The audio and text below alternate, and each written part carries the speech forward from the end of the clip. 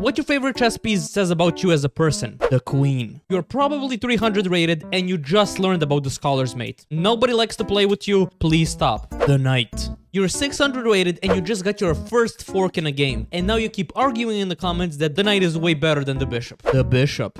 You're an intermediate player and you keep telling everybody how the bishop is slightly better than the knight in the endgame, yet you lose every endgame with both bishops and knights.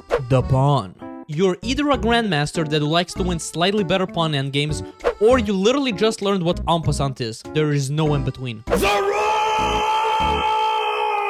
If you like the rook, you're just a Giga Chad.